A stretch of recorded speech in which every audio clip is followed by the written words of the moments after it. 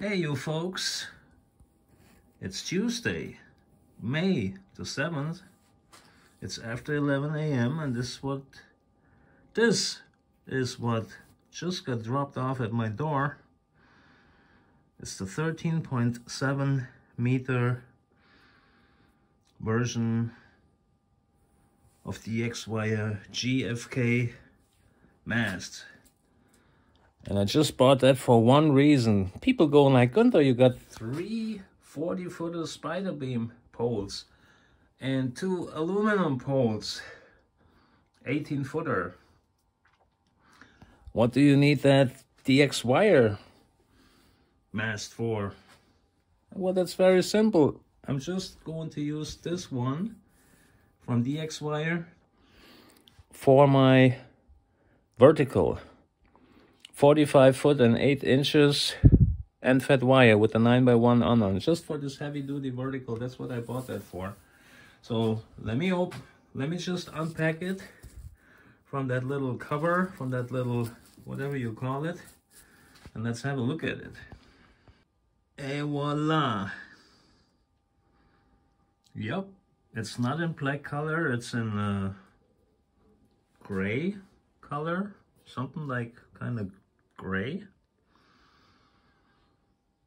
Yep, looking very good. That's the 2023 Mark II version. Yeah, there was a Mark I version, I remember about that. And the Mark II, that's the super solid version. That's really a heavy duty version. So yeah, and let's put these ones side by side. I've got to show you the actual size of this mast. Look, the spider beam mast is a little bit shorter. This is 1 meter and 18, and this is 1 meter and 34, 35. Yeah, it's a little bit longer. Well, that makes sense. So I'm still waiting for my 4x1 by Jürgen Rallmann, and it looks like DHL, they're having a party or a ball. They're not working at all. So the status of the delivery is still unchanged since Saturday. He shipped it off to me on Friday afternoon. Normally it makes it the very next day. If there's a little bit of a delay, it will be normally for sure in my hands on Monday. Monday was yesterday, today is Tuesday. And I checked the tracking number, the status, and like I said, no changes yet. So I'm curious how this thing will perform and look like out in the field. The weight is pretty much the same. There isn't much of difference.